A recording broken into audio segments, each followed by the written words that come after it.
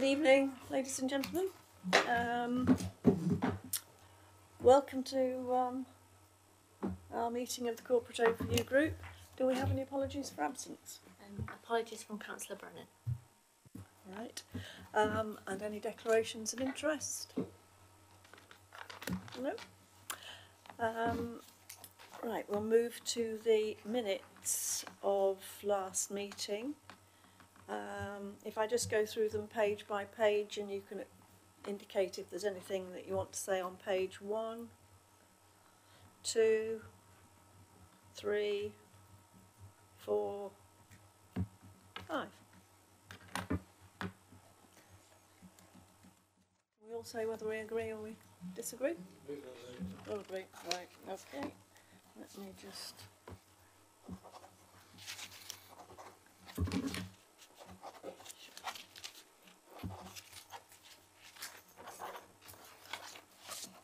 There we go. Can I just say before we roll on, the reports are a lot better. They are more concise.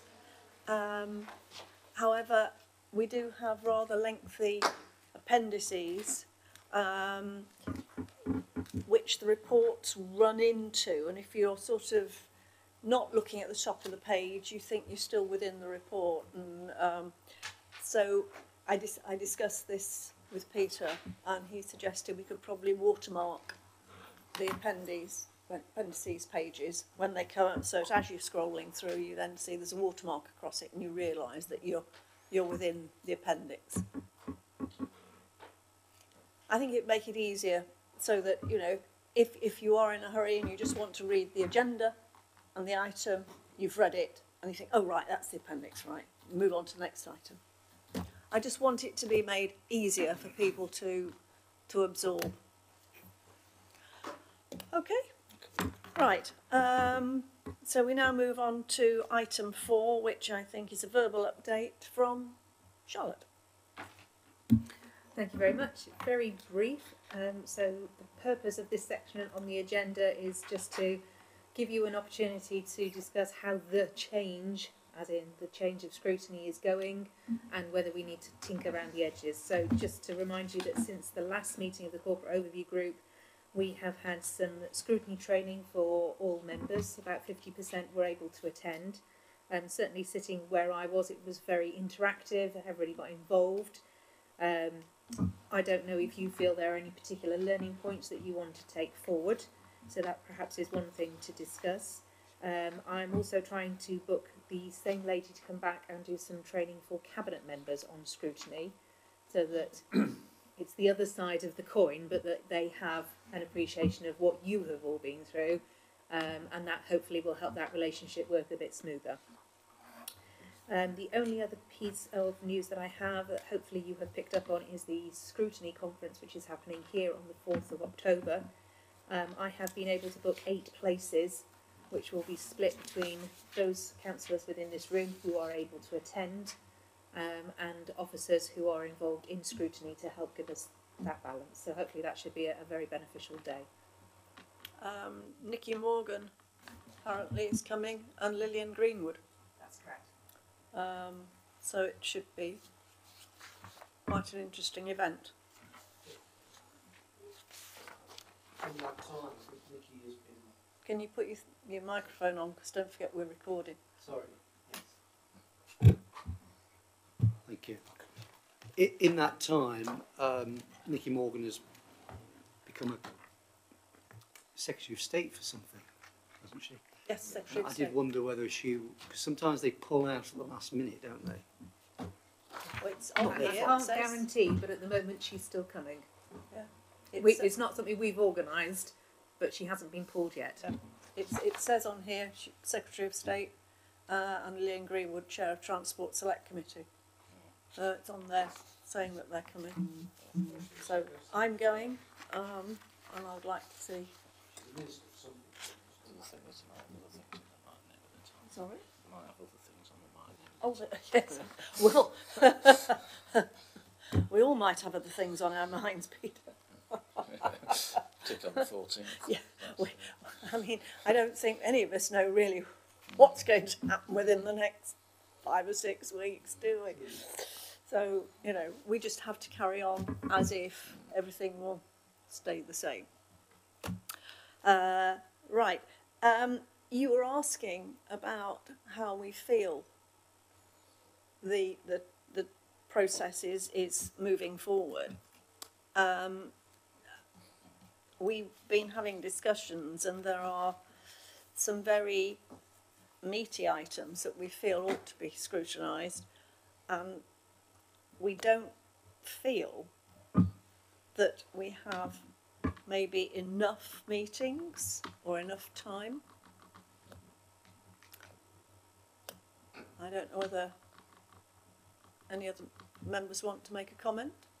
Well, I suppose, Chairman, that is, in making that statement, and obviously recognise from past experience, we need to have some understanding as to what resources are available.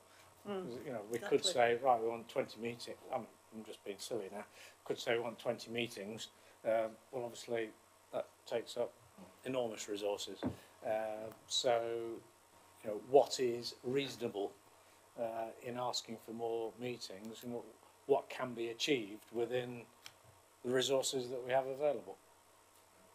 Maybe, sorry, we've got on agenda item 5, also we considered scrutiny work programme, Yeah. so perhaps we can just understand We'll what do the that, yeah, items are when we first. get to that bit. Okay. So, thank you, Charlotte, for that. So we'll move on to actually the scrutiny work programme at agenda 5. Now, we are to review the programme. This is the recommendation that we review the work programme for each of the groups and consider the complete scrutiny matrix, including Appendix 3, to decide whether or not the additional item identified should be included in a scrutiny work programme. So I will open it up. We have had some conversations. Does anyone want to start the ball rolling with their work programme? All right, okay. Programme is is actually directed by your work programmes in a sense, and therefore we just get rolling items and repeat items. So I don't think there's anything that I can add to or say with regard to my work programme. The governance group have had a meeting, because otherwise I'd be asking you for reports, but we haven't had any meetings other than the governance group. Have you anything to report back, Francis? Well, I suppose it's fairly easy for us because there's a lot of statutory items that we have to go through. So in a sense, it begins to organise its own subjects. Can you put your microphone on now? So I think I'm fairly content with what is on the planned list. We had a very busy meeting a few weeks ago in July with the various reports from the internal and external auditors and the statement of accounts. So I think at the end of that meeting, people were you know, pretty much reported out. And the next few meetings, I think it's pretty much laid out for itself of what we have to do. So I'm quite content really with where things are on that. Yes, Peter. Just to add really, I think it was quite a positive meeting. The external auditors came back with a positive report on the account, so which is always good news. Certainly from our perspective, anyway. No, I'm still here. Just one correction I want to make is the next meeting is Tuesday the 17th, not Thursday the 19th, just to make sure we we do attend on the right day. Right, okay. And the other thing, I just had a quick word with Francis beforehand. The risk management report, which we've got planned for the 3rd of December, we will be bringing that to the 17th of September meeting. So bringing it forward. Right, okay.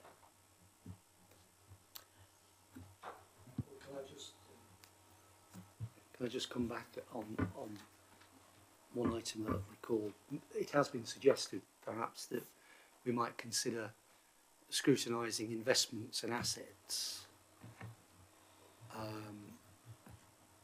which may give people a better understanding and also, better understanding of what the direction is, and that, and the risk, and that sort of thing. So that's the only other subject that I would sort of, whether that should come to corporate overview or governance, it's for.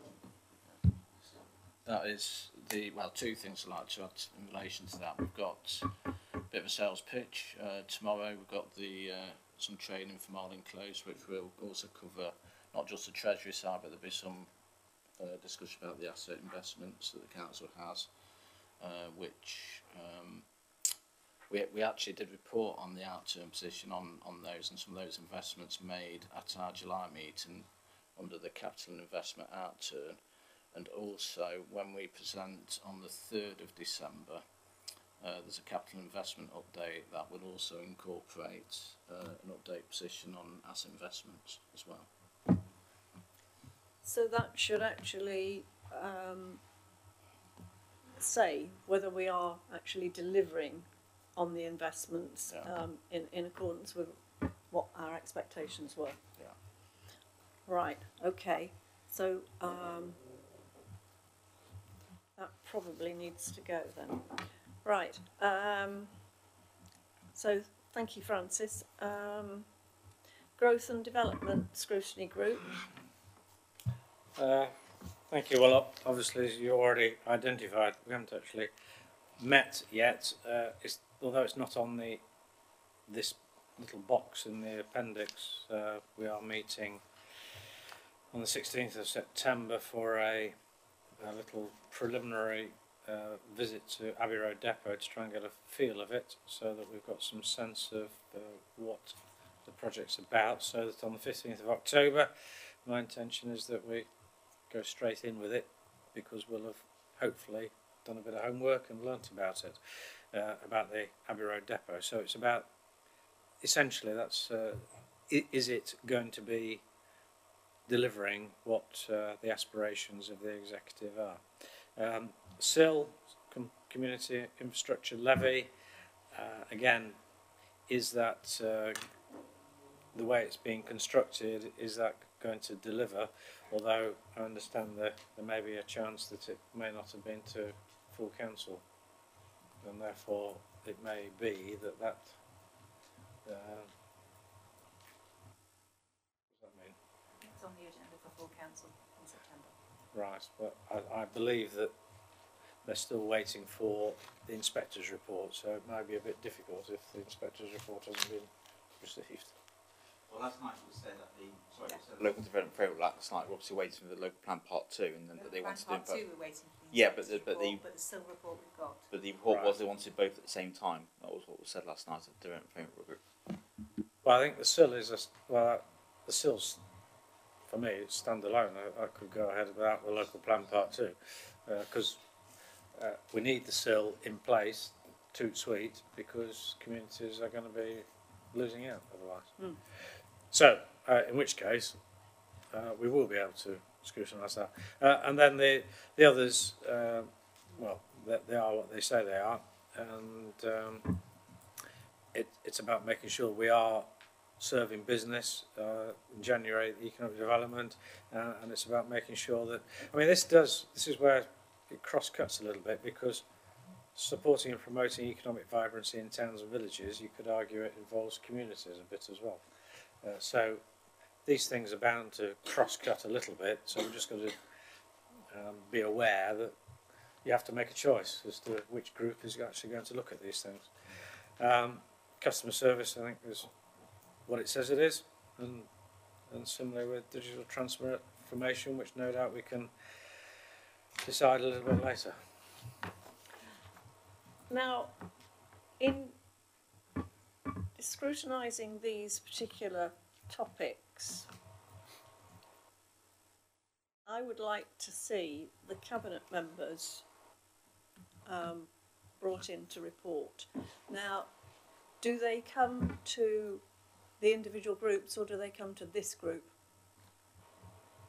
I would personally, I would say I would like to invite the cabinet members specifically exactly to come and answer queries, talk about, observe, whatever, on the actual items as they're discussed. That's what I would like, but I didn't know whether in our constitution whether that was acceptable. That's absolutely fine, yes. Right. Well, in that event, I think you need the relevant cabinet members both for Abbey Road and for. Which I think it's the same person, I think. But I would think you'll need an officer, but the officer is probably going to be there anyway. Right. Okay.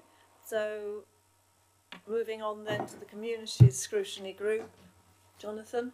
Yeah, thank you, Chairman. So what's not on the agenda as well is on the 27th of September, we've got a briefing about the community partnership review. So basically what we're doing is, since over half our group are new councillors, it was important to explain exactly the history behind Positive Futures and Young so that members are fully up to date and up to speed, especially because our first agenda is going to be quite a weighty one in terms of the two items. We're quite lengthy. We thought, right, we make sure instead of spending half that meeting talking about beforehand, we can make that all go away by having that presentation beforehand and let people ask the questions in an informal setting.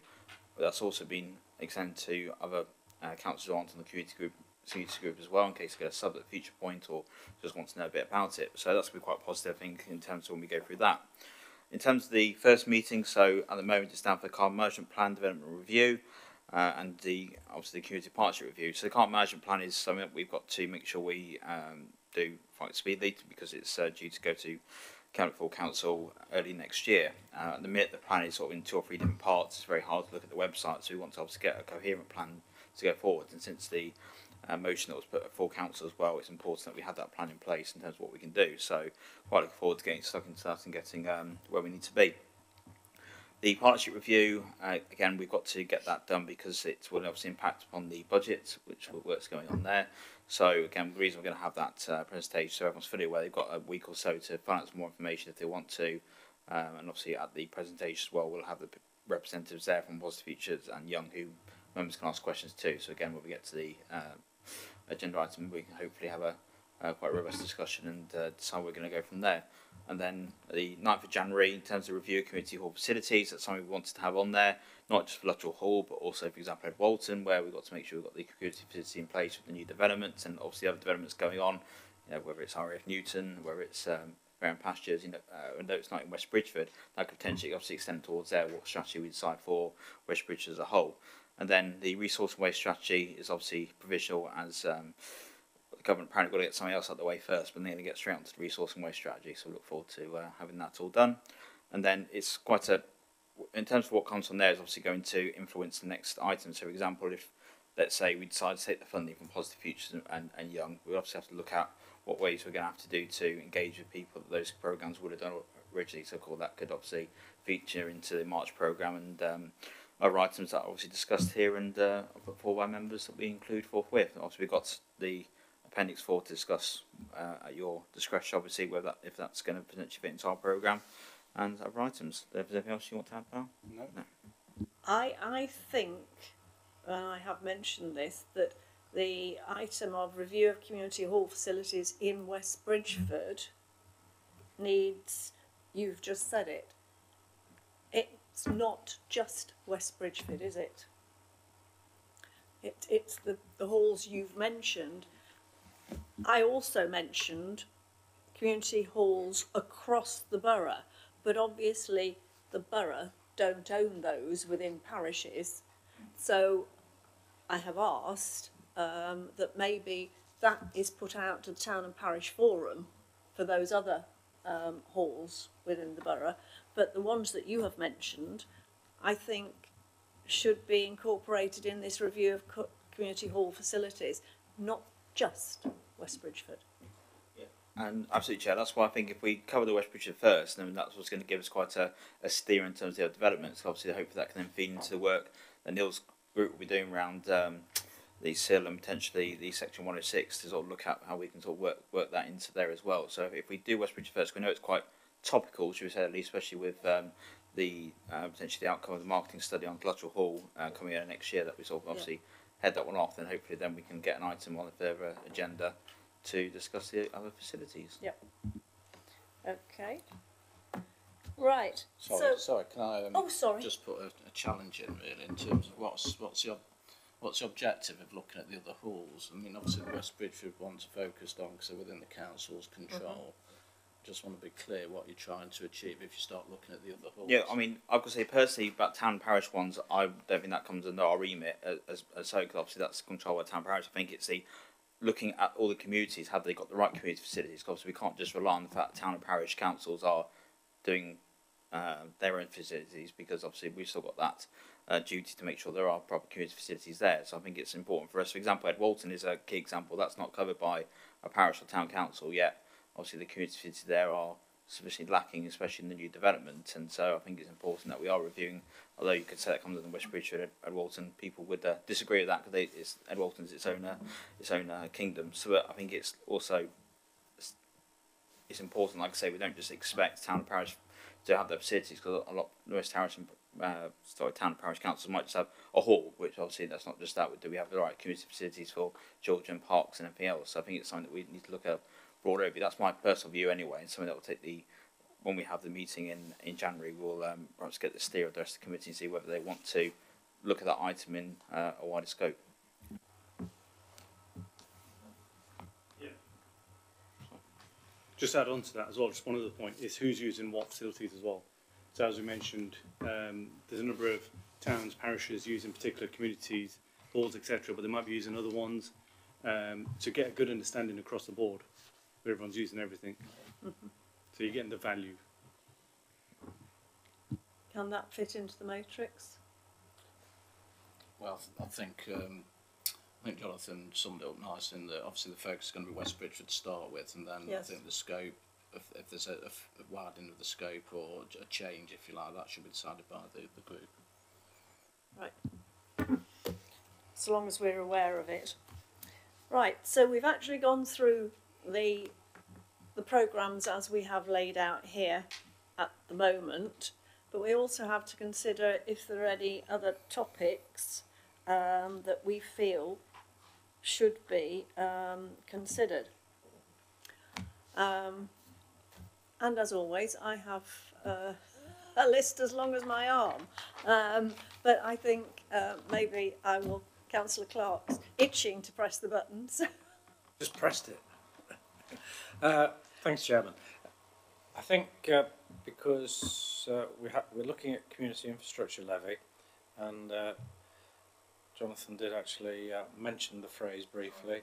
I think we should look at Section 106 contributions and the aspect to look at how are they developed, how are they drawn up, how are they negotiated with the developers, because I anecdotally have evidence that there seems to be grey areas and uncertainty as to people get agreements and say, oh yes, well it's in the Section 106 agreement, but then when you actually delve into it, oh well, yeah, well we think that can be delivered, and oh well that's what was asked for. Well, how is it asked for? How is it developed? How is it negotiated?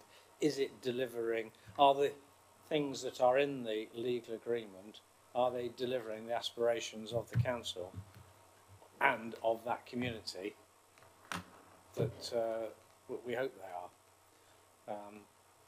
For instance, just as an example, obviously I don't want to get into too much detail, but just so you try and understand what I'm getting at, there are, in new developments, there are school contributions for schools And so the developer said, right, well, we're not building the school, but here's a shitload of money to contribute towards it. Well, how was it negotiated? Because who's actually going to deliver the school? Who's actually going to stump up the rest of the money? Well, that's up to somebody else to do.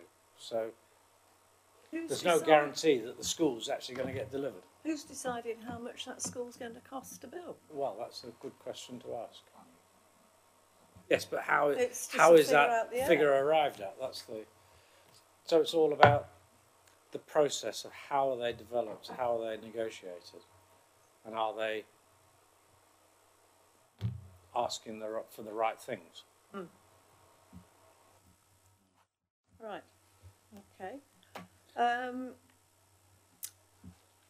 I also felt, and this will cross over 106, that we should be scrutinising the proposals and development for Fareham.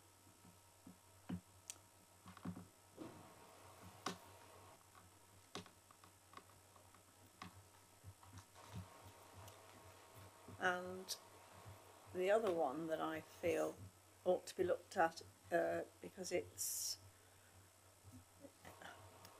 we're heading off down this road is the Bingham Growth Programme. Is it actually going to deliver on people's expectations?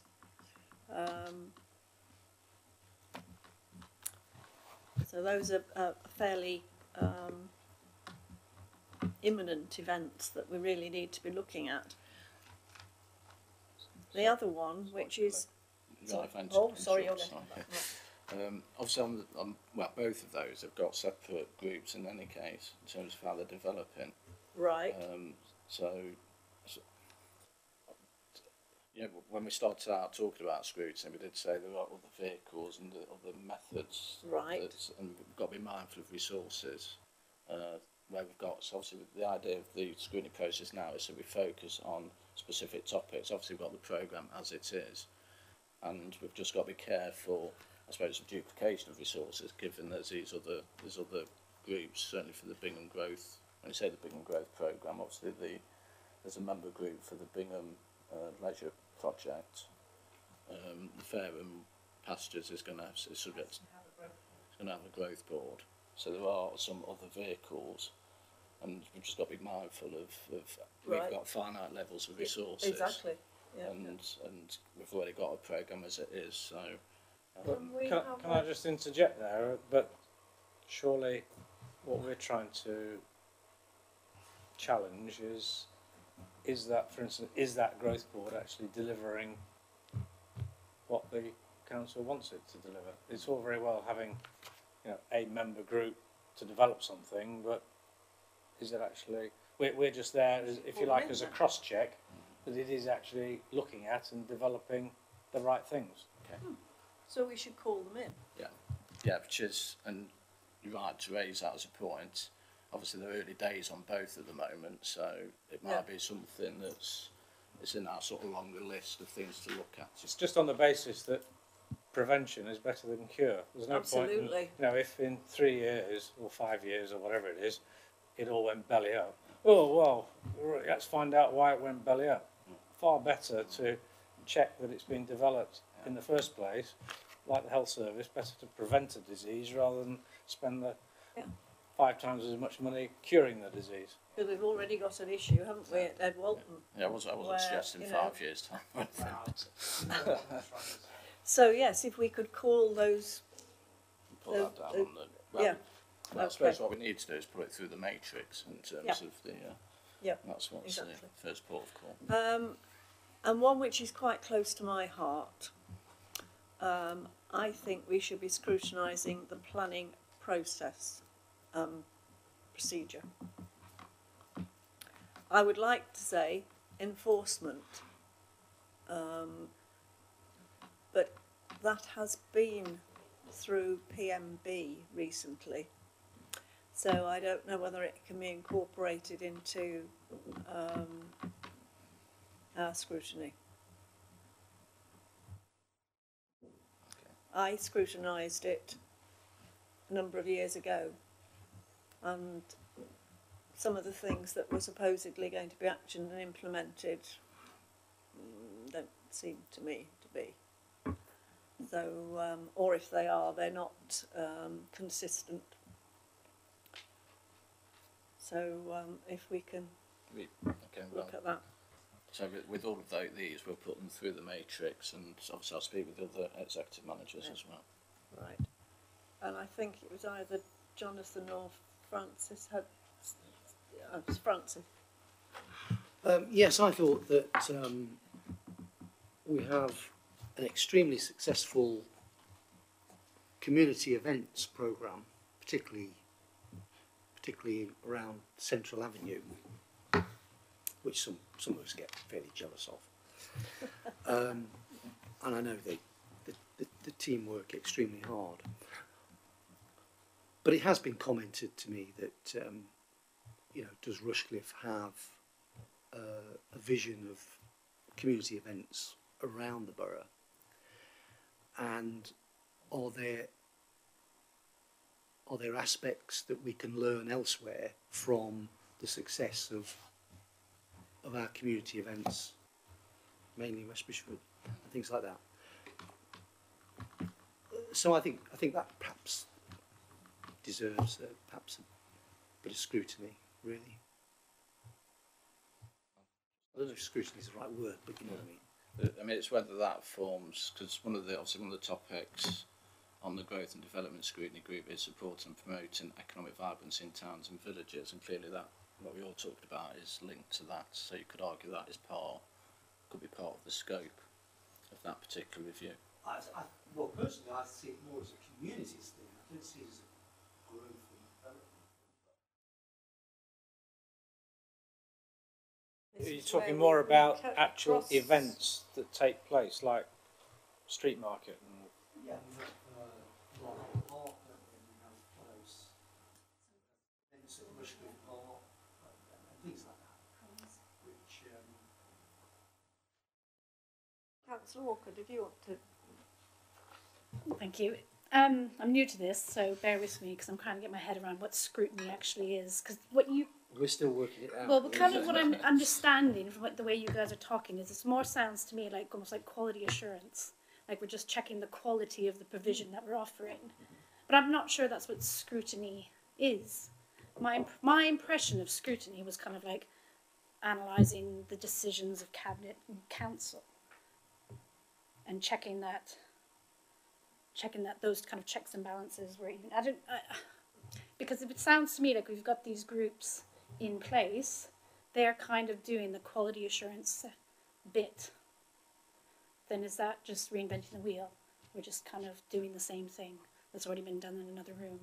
Well, are there aspects of council and cabinet that you feel should be scrutinised? Certainly, If yeah. So, Yes. say so. Yeah. Floor's yours.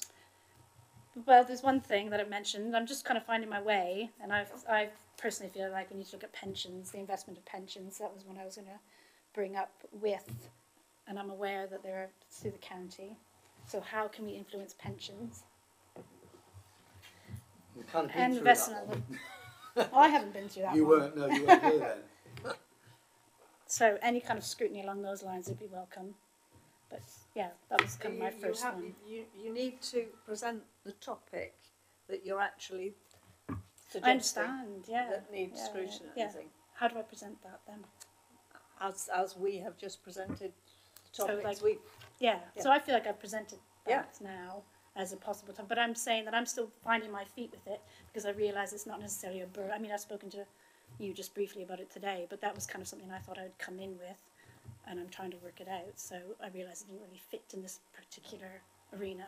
Yeah. I mean, really, if people have got ideas, as we've talked about some of the ideas now, it's for us then to work through the matrix in terms of where does it sit, and obviously then I'm going to have some more dialogue with yourself in particular as to how we take them forward. But I will reiterate the point. Obviously, we do going back to what Neil said in the previous item. We can't have 20 meetings of every group, and we do need to focus on what's important. And it's where some of the things, I'm not saying they're not valid. The perfectly valid things to consider or look at. It's whether they're scrutiny issues or they're looked at in a different forum, and if they are scrutiny issues, where we put them in the programme. They're the key issues that we need to decide. So don't be afraid to come forward with items that you think you would like to see scrutinised, and we'll discuss it and it can go through the matrix. We'll add as well. Obviously, if you want to speak to officers, whether it be myself or Charlotte, just to talk through things, and obviously we'll talk through them anyway and give our suggestions as perhaps the best way forward. But having said all that, we're all actually new to the process that we're undergoing through the corporate overview group, as this is a whole new process. We've been on scrutiny panels, but this is a whole new process. Right. Can I just add something? Oh, yes. Maybe I'm going out too much on a limb here, left field. Have we had 3 cabinet meetings cancelled because of lack of agenda items this year so far? I think we have. I thought there's been 2. Is it 3? I think we've cancelled 3. Or I may have had one in my head expecting it to be cancelled, like August or whatever. There is no scheduled meeting in August. Yeah, So yeah. that might be what you're thinking of. Yeah. I don't know without checking. The point, anyway, the point I was making is that if capacity is an issue, is capacity an issue? Because I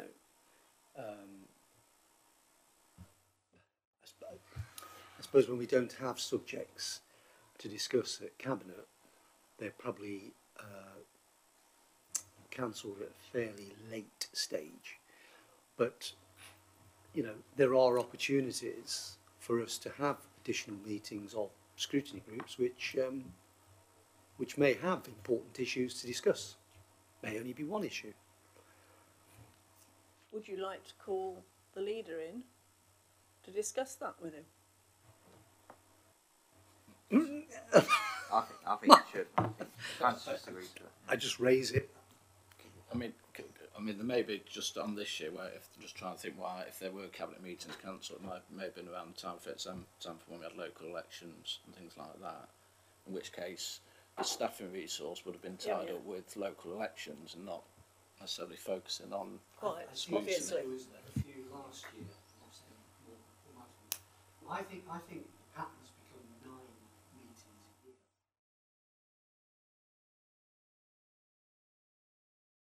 Quarter of our year.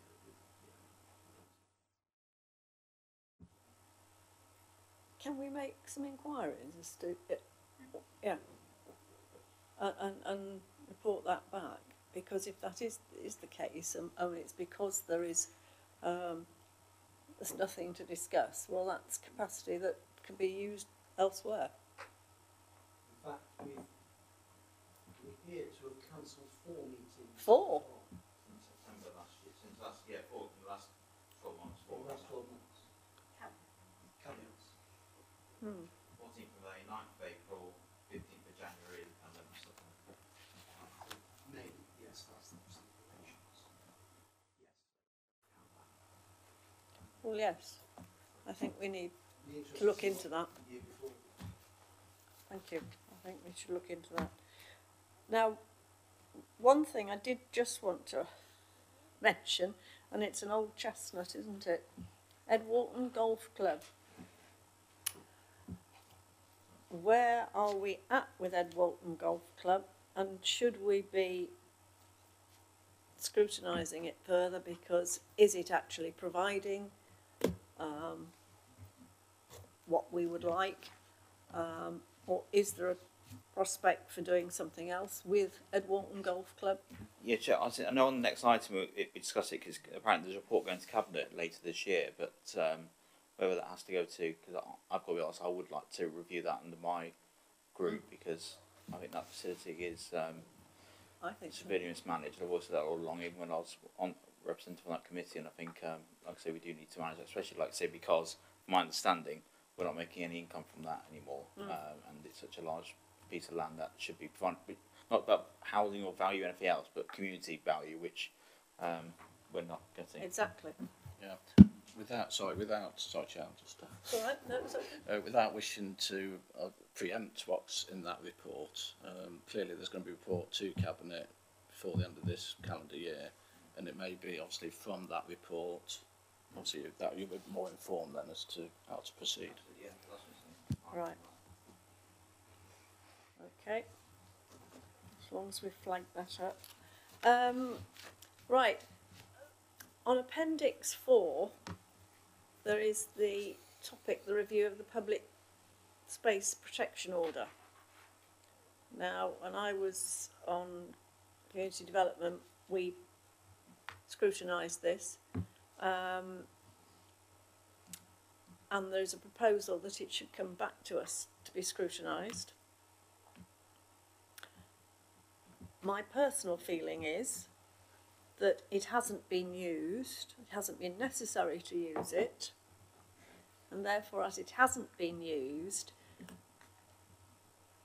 is it not a waste of resources to review it at this stage? Would it not be better for us to send it direct to Cabinet and review it should we have to use it? But obviously it has to be reviewed every 3 years. I don't know what everybody feels about that.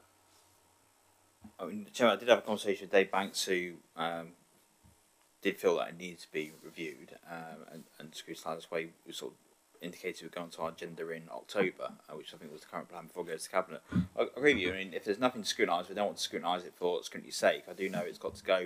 We've got to be re-adopted by March 2020. So whether there's enough time to say we scrutinised in January, then went to Cabinet in February, whether that's too tight to turn around to give a bit more time, if that helps to say, do we get a bit more information back, which would help that process. But like I say, we've not used it, so that's a good thing, because there was all the bad press before, and was that we were going to, persecute anyone loitering that shouldn't be, but we've obviously not done that. But I do know it's quite a topical subject at the moment out there, and there's been a lot of press over councils who have implemented these and been bad press. Other councils have had to. Yeah, and I had to. So I do know from the conversation I did, Dave actually did want to consider it. Happy to do it. I mean, my personal view is I'd probably prefer January if I was to scrutinise it under our agenda, because we've got two quite big items on for October, so we don't want to do it as a simple add-on. But it depends how that works in with the programme of the Matrix, as it likes to be called. Magic Matrix. I think it's earlier, because the intention is it's approved by full council prior to the 1st of March 2020, and the council there's a council in March, but it's not the 1st of March, it's after then. So I think you'd be missing that deadline. That's why it's been put in at the time. That's why it's been, yes, I appreciate that. You wanted to say something, Charlotte? That's exactly what Oh, that's what you wanted to say. But how does Councillor Walker? Does every council have one of these, or it's not a mandatory thing to have? It can be just. So, what stage did the borough decide this was necessary? It was brought in about 3 years ago in relation, because it was made available by the government as a tool, and we felt with the rather than dealing with issues potentially ad hocly, was worth bringing in that policy, as I recall, just to make sure it was all tied up and to be properly scrutinised, managed, and to give the police the correct powers. I think a lot of issues were at the time the police weren't sure how to quite deal with things, so that order sort of gave them protection, for want of a better word. Did they ask us to do this, or ask the borough for this? It wasn't on the committee there, but I do remember they were very positive about us doing it from the report I remember reading. It gave them something else in their armoury. Is but it worth they've never had to use it. Yeah, is it worth checking with them to see if it's just a waste of time, or? They're happy with us to continue having one, because of course it gives them more clout, more powers to be able to move people on when they're causing a disturbance. So they're happy that we've got it. They're supportive of us continuing to have it. Those discussions have already taken place. Thank you. But we're all very civilised in Rushcliffe, so we haven't actually had to use it. And therefore, like I say, do we really need to scrutinise it at this stage? Just a separate question. So, just are there any? I know we've got one line of data here that there's been no fixed penalty notices issued. Is there any other information that's been provided by the police on any aspects of this? other than that. I think if Mr. Banks was here, he'd probably be able to provide you with more information about where they have needed to use the. It's not just about the fixed penalty notice as a final point of call, but of course there's lots of points leading up to that that they have used in the past and that people have then moved on or gone about their own business without them having to issue the notice. Dave would be able to give you that information. I can't. Okay, no, that's fine. That's fine. I remember I was at that meeting. I might have been substituting that particular one, and I do recall vaguely that there were issues that had been flagged up involving children, basically, and concerns from parents. So it was at the time, if I recall, we might have been getting an overflow from Nottingham City, who I think were taking proactive action. I suppose we were getting an overspill or whatever. But I remember at the time it was, I'm not saying it was an emergency or a crisis, but it was clearly something we had to have in our toolkit that we were encouraged very much to proceed with. It went hand in hand with the homelessness, rough sleepers. And I think it was identified that in point of fact there were only 3 at the time in Rushcliffe, 2 of whom did not want, we offered assistance, we do offer assistance, and 2 of whom did not want to be homed. That was their wish. Yeah, but I think from the discussion we've had, I think let's put it on our agenda, I think, for September, because it's not going to be a long item by the sounds of it with reflection there. I think if it's to make sure that we are where we need to be, it's going to be quite a short one by the sounds of it. If we need to just make sure we're tied it off, especially with the comments done about create it safe. So I think from the sounds of comments around the room and the indication of my vice chair as well, if we're happy to add it to our work programme for the 27th and to put through that, unless something comes back from officers to say in the meantime that potentially we don't need to do it, so then we can go to cabinet. So put that caveat in there. We're happy to. Will it take up a lot of officer resources? No. So are we agreed then that it actually does go for scrutiny? Right. So we agree that it will go to scrutiny then.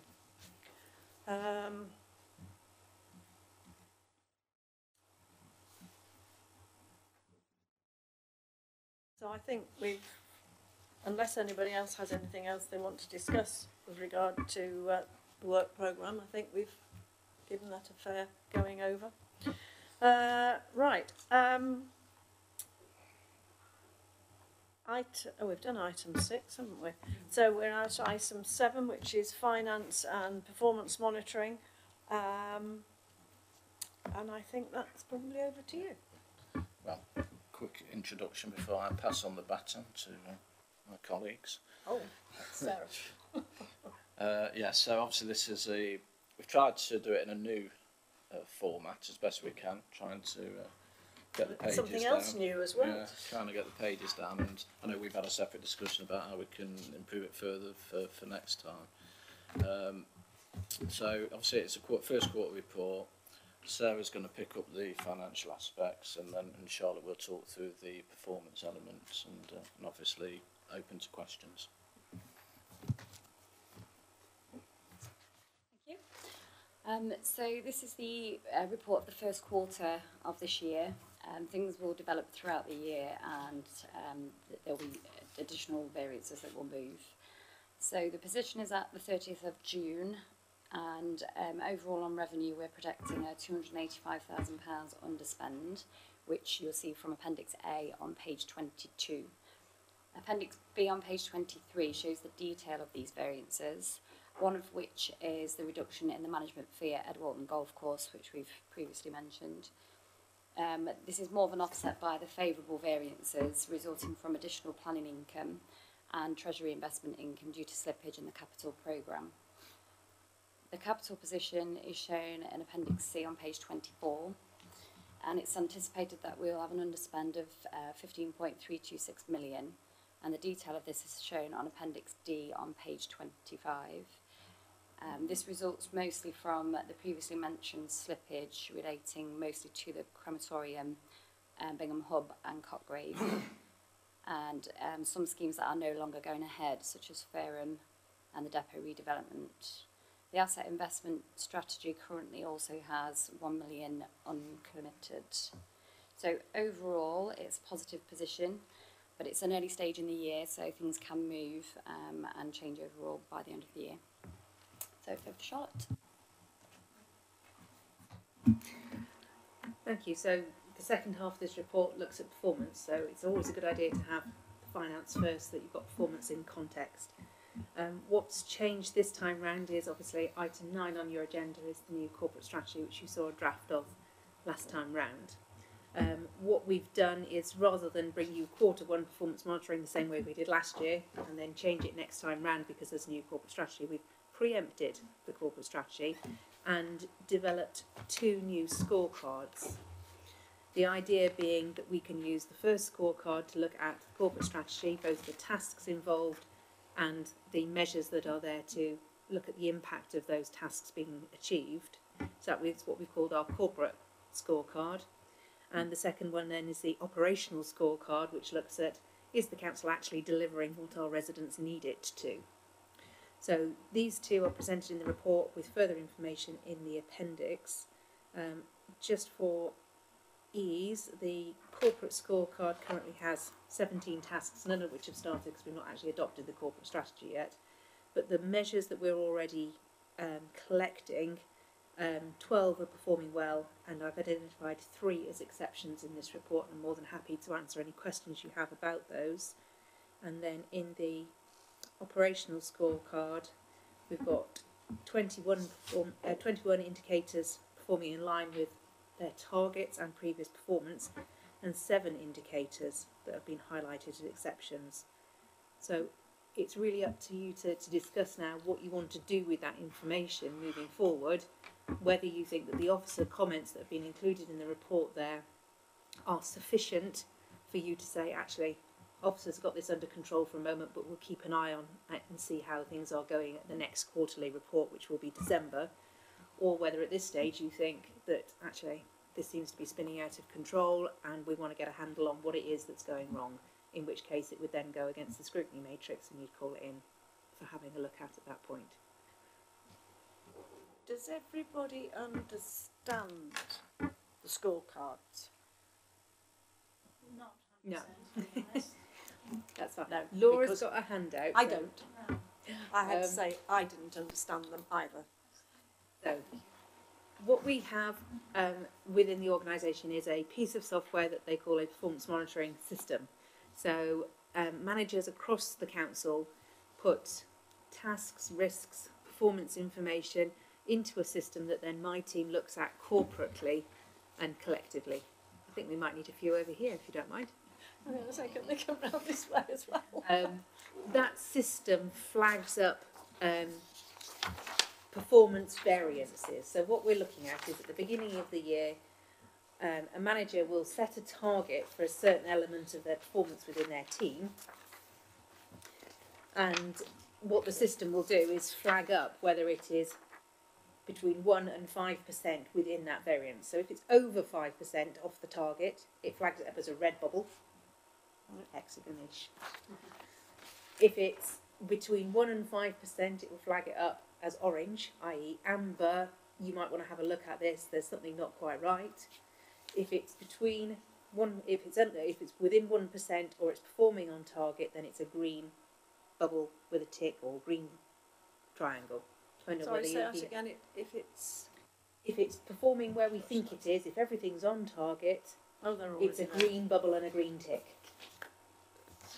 So what it should mean that when you glance down the appendices, what you will see is one of these little symbols next to each of those indicators. So at a glance, when you're just looking at a big ream of information, you should be able to see which ones are flagging up on the system as being concerning. Now, what my officers will then do is go and speak to those individual managers and say, look, what's going on? Why is this red? Now, sometimes there's a very good explanation. Sometimes they kind of look at you and go, don't know. In which case we ask them to go away and reconsider. But the idea is that then they should be able to explain, because at the end of the day, this is management information. They should be using these performance indicators and task progress bars basically to manage their services. So what hopefully I would then be able to bring to you is an explanation of why performance is showing as red or amber, and what the officers are doing to make sure that that doesn't continue, that they bring it round, or just admitting that actually it's out of their control and this is the reason why it's off target. And I asked you if we could not have this as an extended form, which then shows us what the issue is, what the action is. So what we've got at the moment is the explanation of why something is red is in the actual body of the report. Yeah.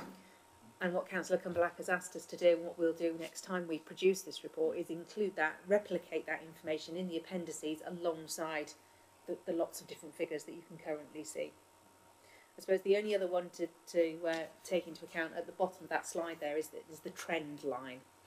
Now, the trend arrow does stump people. So what you've got in front of you is information that looks at the quarter of the year that we're looking at. So current year, current reporting quarter, against the target for that quarter. What the trend is doing is looking at information that you don't have on this piece of paper and comparing that against the same set of time last year, the same time period the year before, and the same time period the year before that, to give you a trend analysis of whether or not overall that's improving.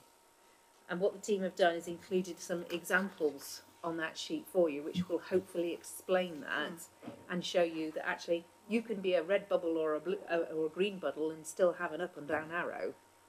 And it's not just about the information that's provided to you on the sheet that you're looking at, but we're looking at much more in-depth information. Now, Councillor Clark will remember that we did used to provide an awful lot more information, and you just get totally and utterly blinded by the number of figures. So in order to save your sanity, we've taken those out, and our officers will actually go crazy in the background, but point out to you where things are going awry. Yep. And I think that would be much better when we've got the extended form. That would be brilliant. But what I would like to see, obviously we can't do it at the moment, because this is looking at this now with hindsight. The next time you produce these performance indicators for us, I think for other people reading these documents, this explanation needs to be with it. It was in the old copy of the report, but we were trying to be brief. We were trying to keep down the report. So but what I was this going is to an do, appendix. This is an appendix. we can pop it in the appendix if you like, or we can Yes. pop it on the extranet where all members can see it. What would people What do you think prefer? is What most would you useful? prefer? That it goes on the extranet, or that it appears within the appendix each time? That's one comment. I think this is great. To answer your question first, I think it'd be good just to have this as a quick summary glance. If you want more information in the appendix. It's in the appendix. Councillor Purdy-Farrow?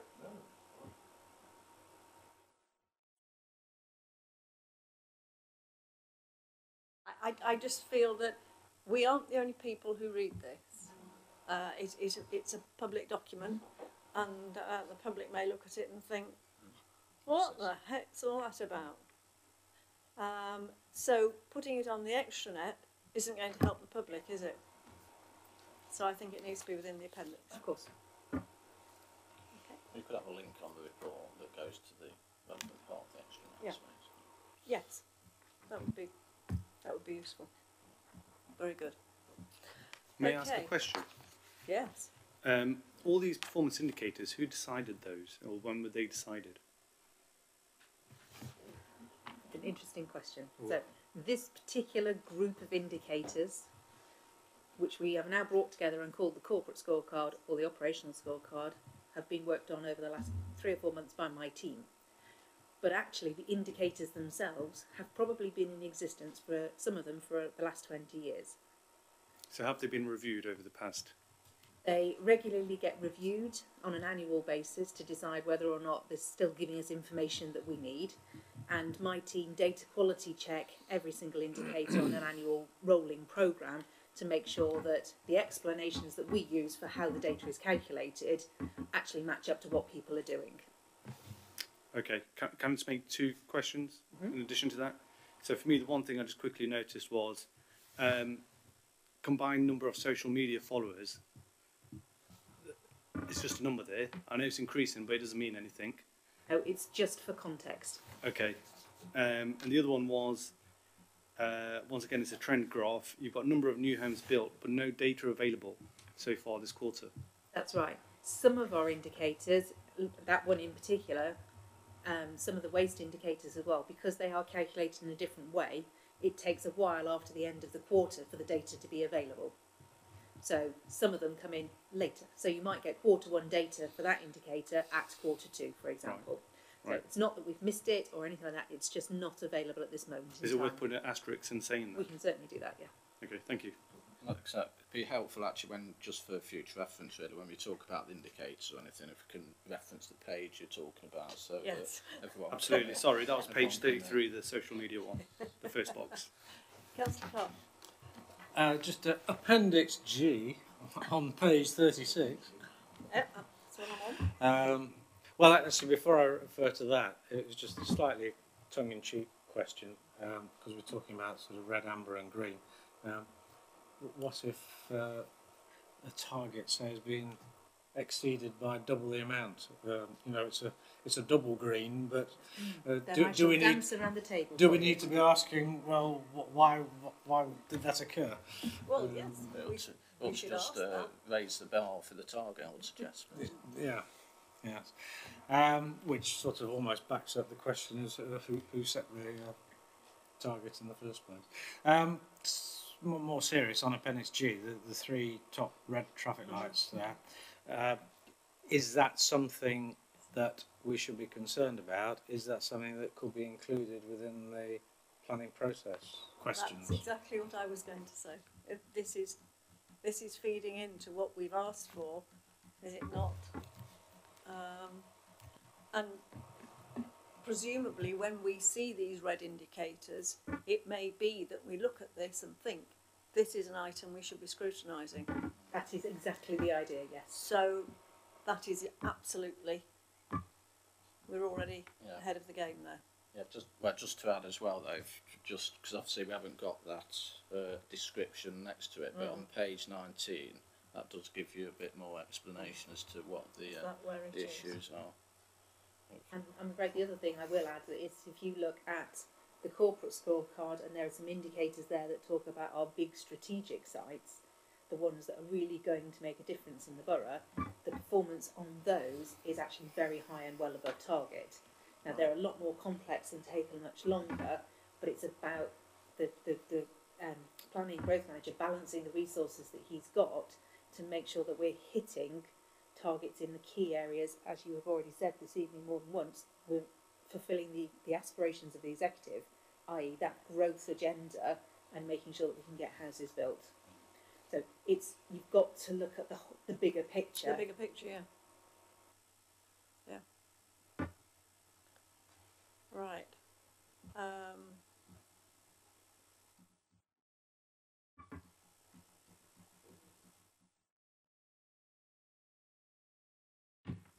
Right, so Councillor Wheeler. Chair, which just is if on page 29% for the capital monitoring programme, we're obviously investing some money into West Park, Junior Carn Pavilion and West Park in general.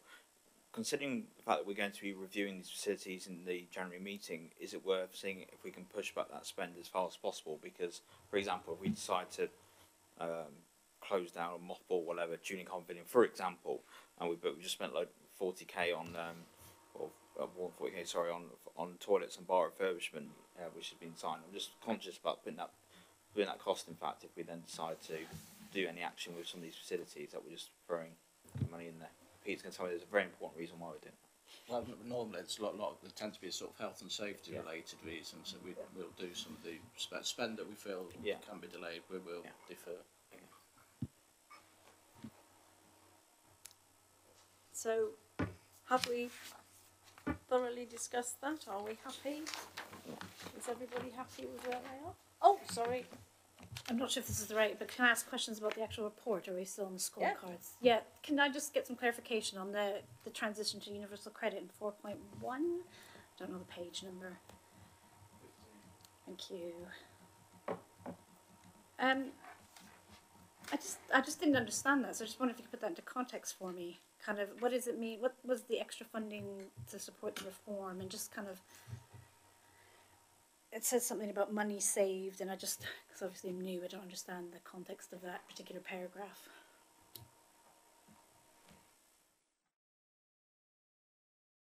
So the government, when they introduce legislation, they give us extra funding When you to do the implement transition. it. Yeah, and so it's known as Section 31 grant. This terminology. So largely we are self-financing now, but obviously when they introduce some legislation that requires some costs that the authorities incur, then we get some specific funding to enable us to deliver that transition. And that cost was used up in the staffing of making that transition into the new system. Yeah, it's either staffing or it could be some software changes or that type of thing. Thank you. And then you touched on your report, the management fee. I didn't understand what that was. What is it, the golf course? I didn't understand what that was. Yeah, we've got income that we receive from, I think it's Lex now that pay for the golf course management fee, and currently we've agreed to waive that fee for this year. So that's income that isn't coming in, is the idea. And why, do you know, why was it waived this year? What was the thinking behind that? Run a bath. It's basically because they've got operational difficulties in managing the contract at the moment. Is the golf course under our... So it's ours. What's one of ours? Yeah. And so how does the LEX fit into it then? Is that the management company that manages it? Yeah, Lex run the golf course. Okay. Thank you. That's it. Thank you. Oh, all right. Is that? All right. Right. Okay. So I think we've covered the recommendations on that topic, and we now move on to item 8, customer feedback annual report. Who is?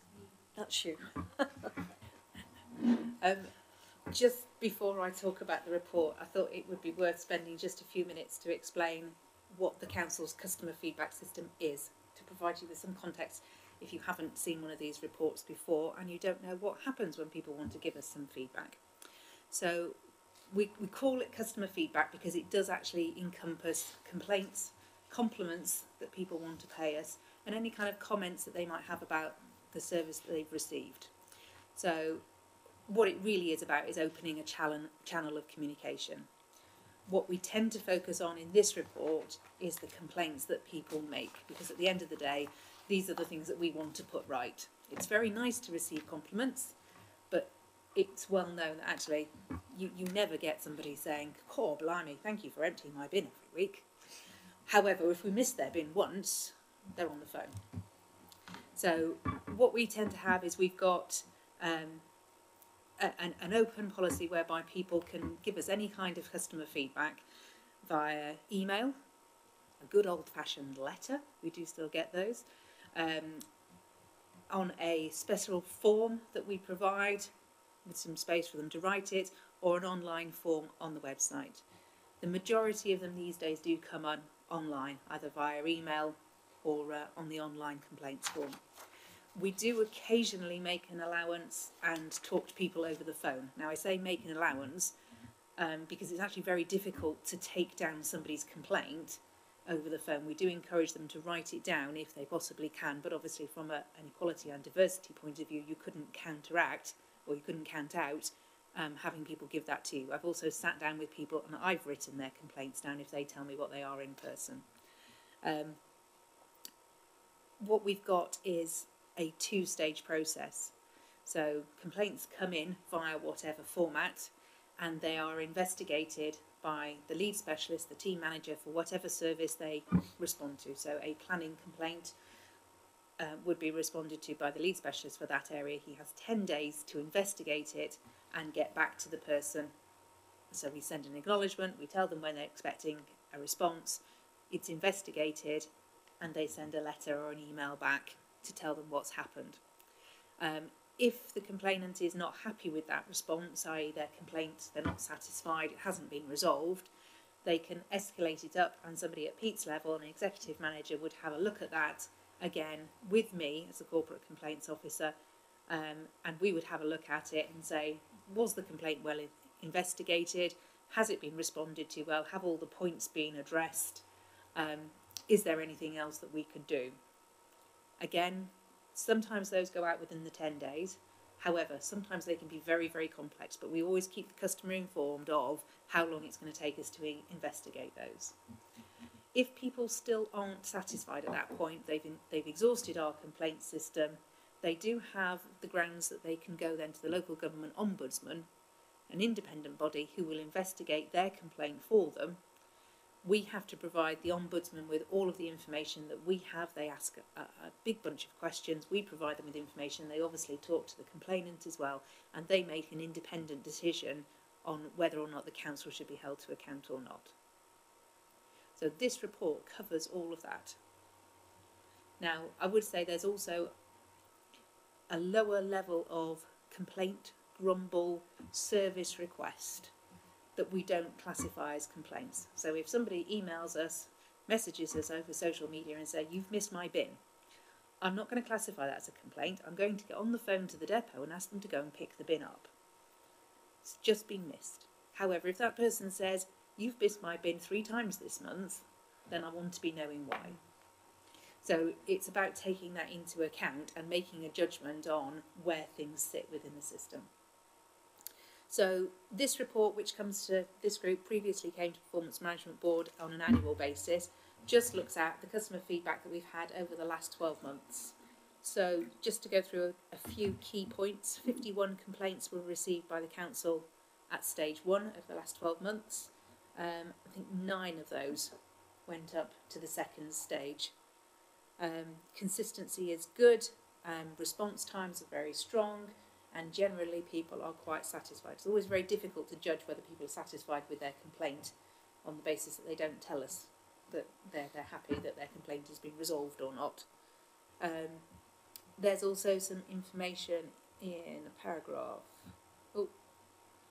hang on, 4.5, about the complaints that were investigated by the local government ombudsman. I'm very pleased to say that actually we have the lowest level across the whole of Nottinghamshire, which was quite nice to achieve this year. So none of our complaints were upheld by the ombudsman.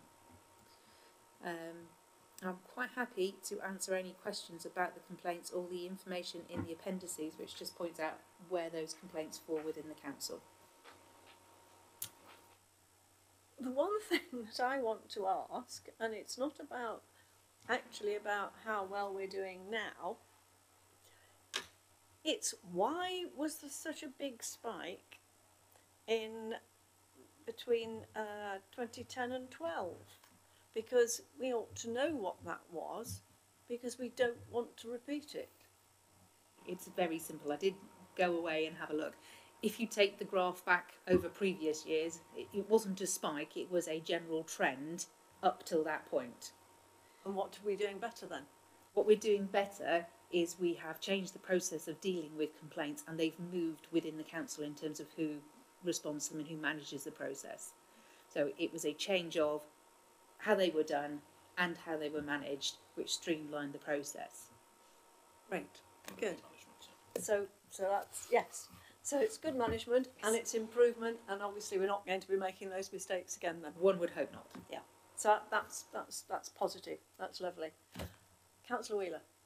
Thanks, Chair. I think first of all we should say, we should pass that back to everyone involved. It's well done for the fact that where our complaints is, especially in relation to other local authorities. I think the second best one for I can see on there. And Melton, always a very amenable bunch over at Melton. Everyone had a store down there. So I think that's a very good result. So actually we pass back. Just a quick one around social media. So I noticed on Wednesday, for example, that a resident in my ward put a complaint on there about Tone Pier Point, and a commenting on there saying, oh, it's county council land, and they've come back and argued and said, well, it is, but you've got RBC logos everywhere. There's not a response from there. So would that go down as a complaint? Because someone's complained, we responded back, but then there's no other communication. So either I assume we contact them directly by messaging them or what have you. But does that count, or do we say only if it goes on the forms? If we tend to classify the stuff that comes through on social media in that service request kind of category, in the asthma that sits underneath the complaints process, mainly because they tend to be very, very specific, very short term, very easy to fix things. So what we do is we take those conversations offline, as you've said. We use a direct messenger. We get in touch with people via the phone or online, depending on what their preference is, and we actually deal with those straight away, because they tend to be, oh, you've missed my bin, and we can fix that. It tends to be a misunderstanding about information, or they're asking us to fix something that, again, is within the remit of the county council. Where there is a much bigger issue underlying the very one-line statement that they've put on social media, because we've taken that offline and we can get more information from them, if it looked like actually there was an issue there that needed investigating, we would actually call them up, get that information from them, and then process it through our normal complaints process. Okay, that's great. One thing, just maybe to go back to the communication team on, when we've responded back, so for example, if you remember reading that, it looks like we ignored the complaint, which we haven't, for sure, but most companies will put a response like, we have sent you a direct message, something like that, so members of the public know that that's happened. So That's great, yeah, no problem.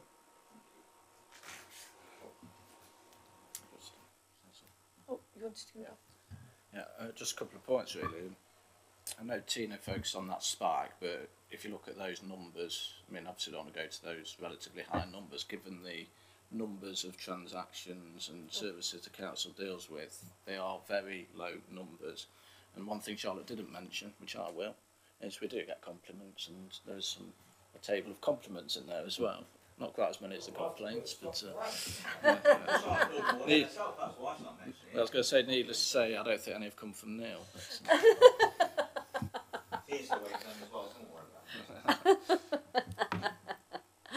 Right, okay. Well, yes, I think we are a good performing council, and I'd be very surprised if we had got vast numbers of complaints.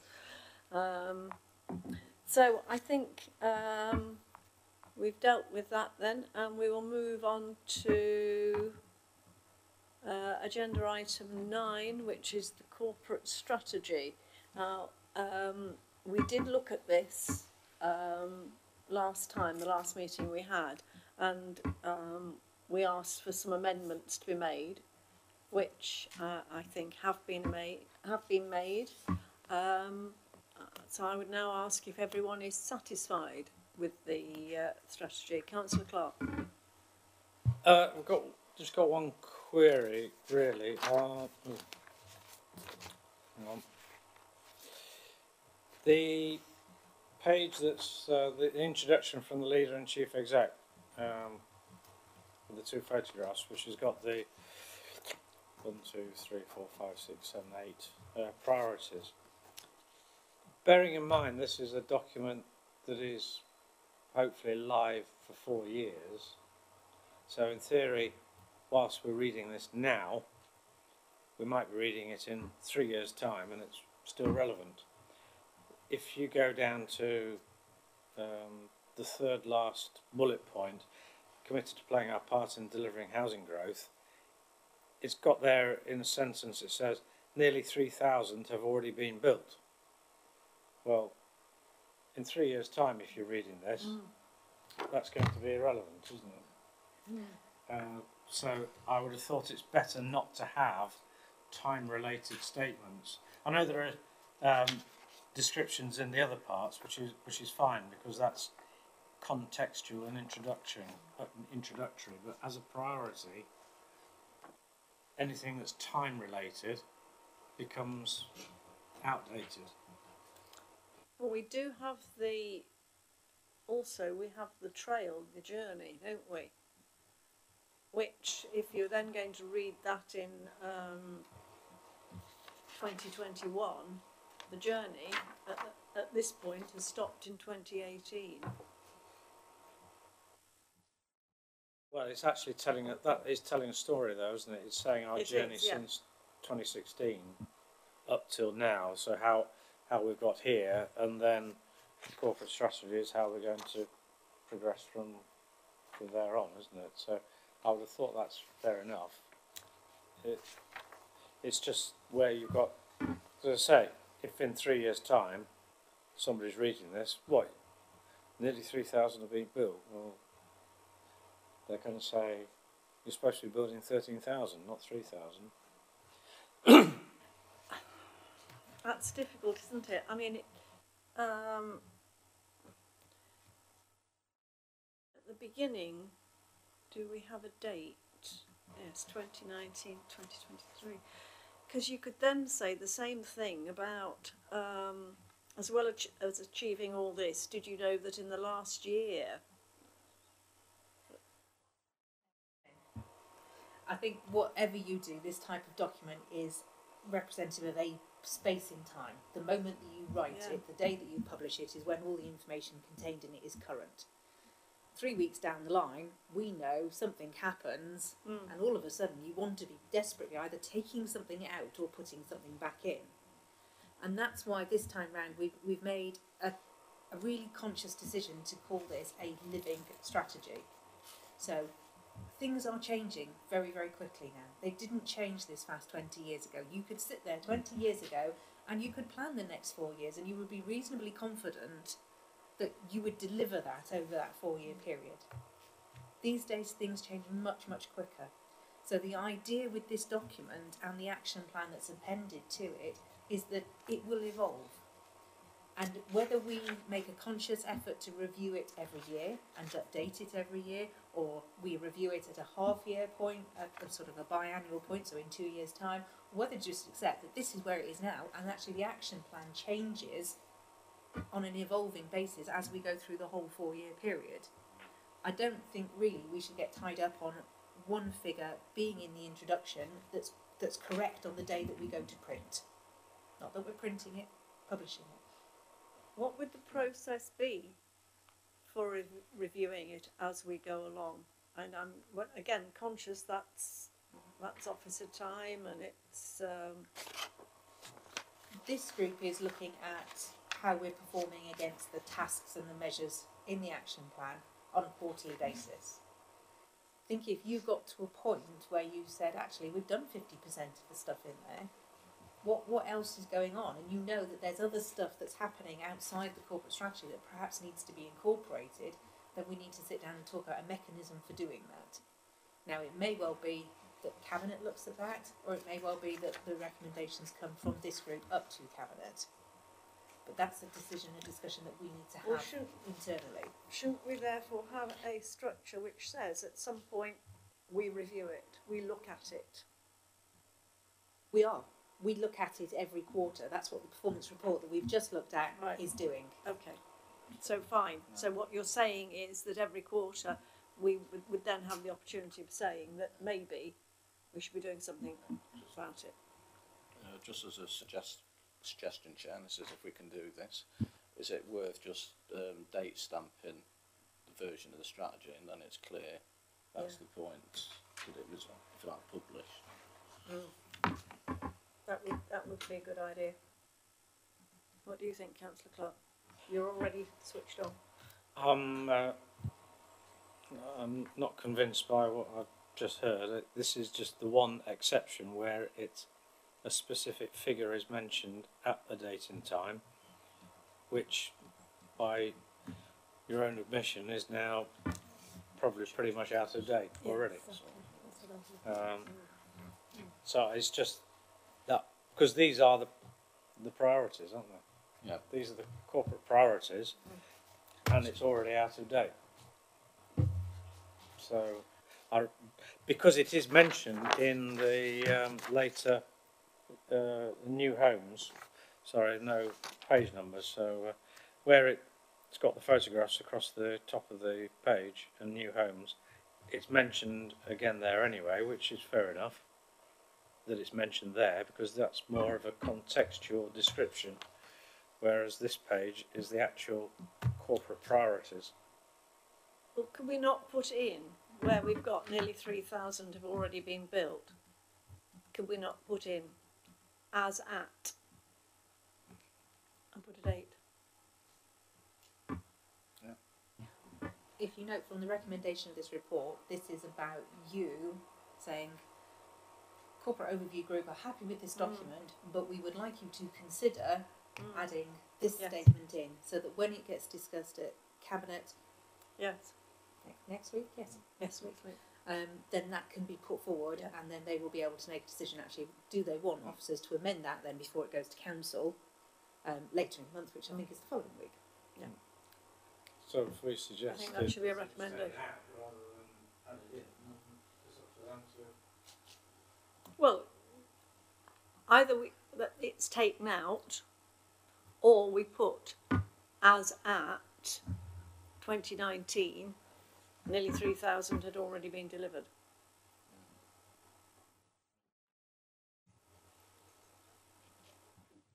So that gives Cabinet a choice.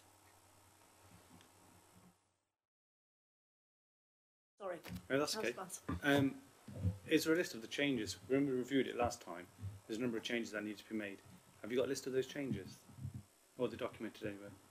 They have been done. That they have been done. We have made lots of changes, but no, I haven't got a list of the changes because it was a lot of it was proofreading and grammatical stuff that we have changed the context of the words. The main change is the introduction of the environment priority towards the end and the extra part of the action plan.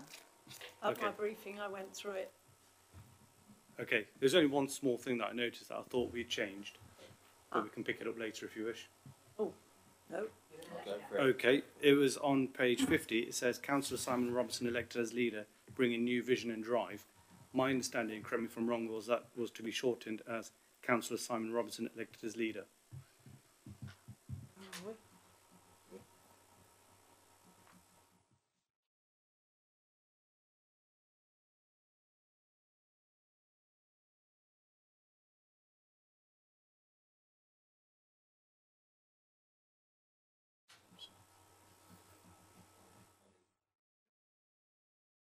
It's on the journey map, yeah, page 50. Page 50? Yes, Oh, on the... Our journey since 2016. Right. And which one was it? So straight after 2017, Yep. you've got Planning Peer Challenge, and on the left-hand side you've got Yep. Councillor Simon Robinson. Who's that box?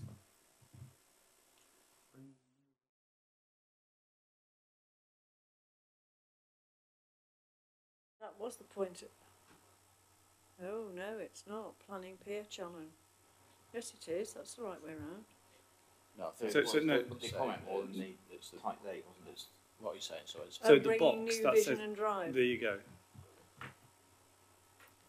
Did we alter that? I can't remember doing it, but yeah. My understanding in the previous draft, the line and the box were in the wrong place, which we've now corrected. That's what I thought. Okay. I thought it was the, yeah. Don't think we altered the wording in the boxes. No, they were in the wrong placing. Okay. Did I see somebody else indicate on? Yeah, Councillor. I just wanted to congratulate everyone on the addition of the environment to it. I think that was great and well done. Right, so are we happy that this then goes to Cabinet, but with that recommendation that either that wording about the 3,000 homes is removed, or that we insert, that they insert as at 2019?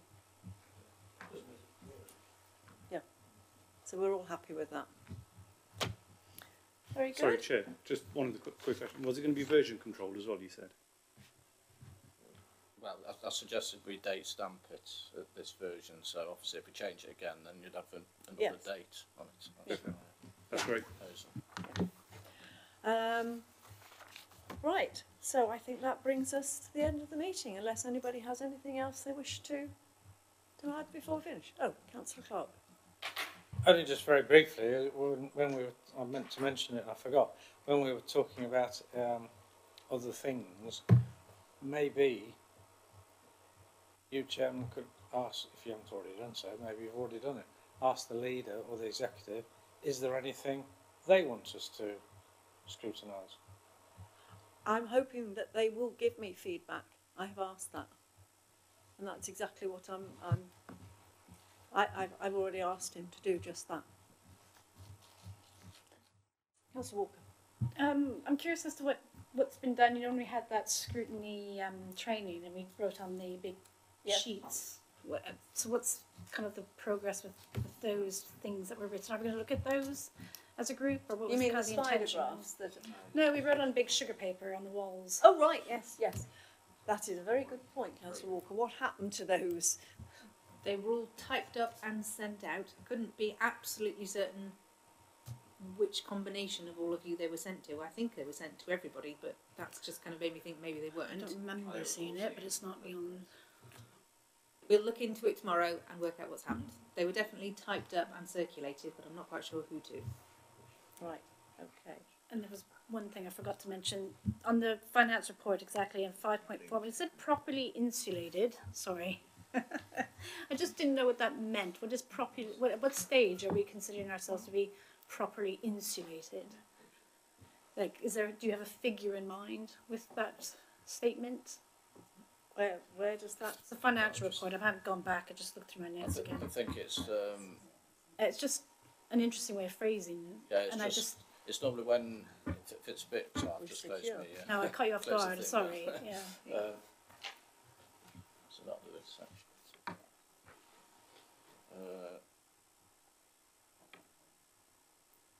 Yeah, so I'm just for clarity for everyone, paragraph 5.4.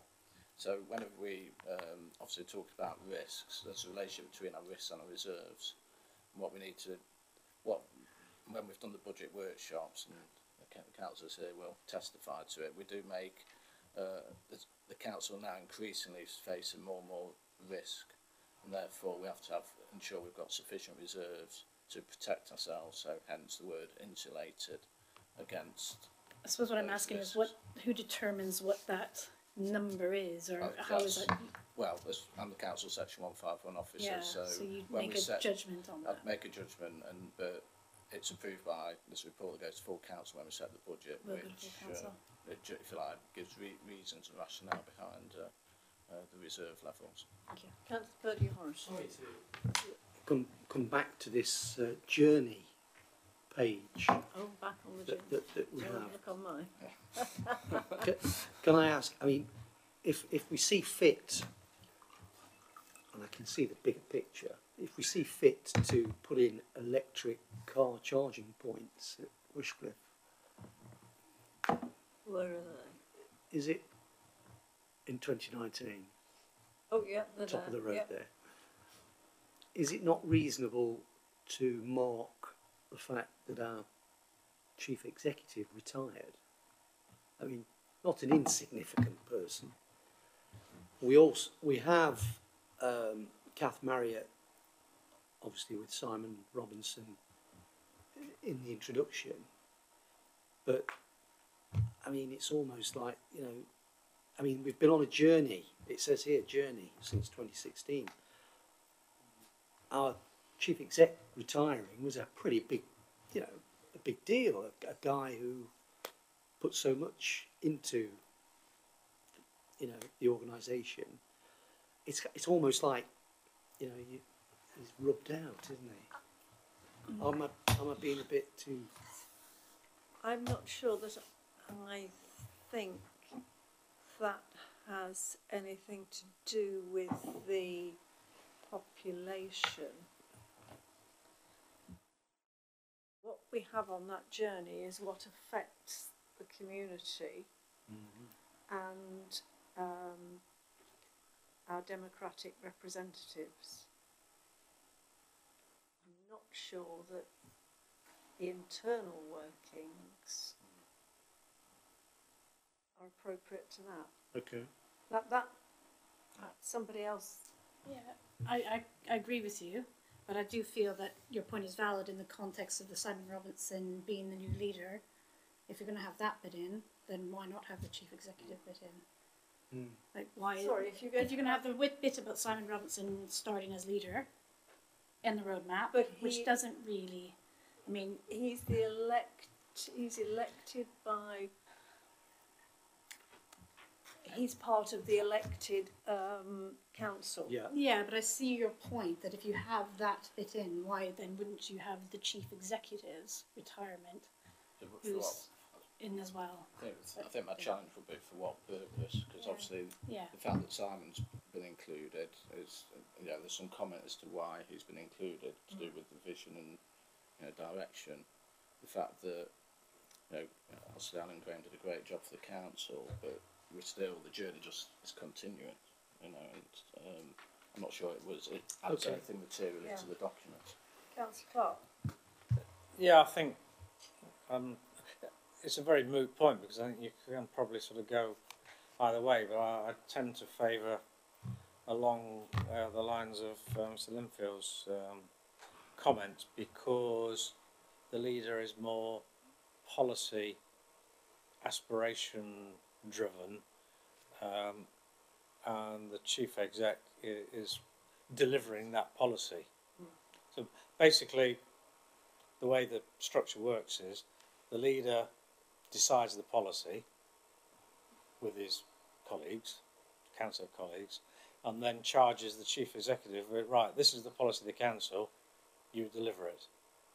I mean, I accept totally the, I'm not decrying the point, I'm just trying to suggest that there is that slight distinction of a policy and the priorities of the council, which is then delivered by the officers. The chief exec is a civil servant, and therefore I don't really think that you should be marking that on a council community document, public document. Okay. Are you wanting to say something else, Francis? You've got your light on. Okay. All right. Right. So we're recommending the document to Cabinet as is, with those suggested alterations, and that brings the meeting to a close at 8:35. Is it? Or thereabouts? Yeah.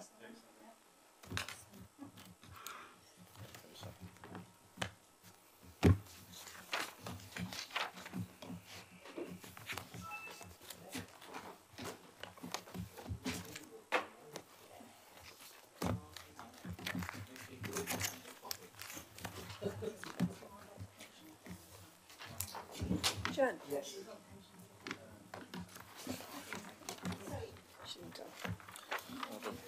I was just going to say, having said all that, it's not to say that, we don't think he did a wonderful job. Well, I did say that. I almost felt as though, well, the king is dead, long live the king. Life goes on. Exactly. And the man in the street, it doesn't, that's not the part that affects the man in the street. The leader is a member of a party for which you have a choice to elect him or not. They got all the roles at full council. Yeah.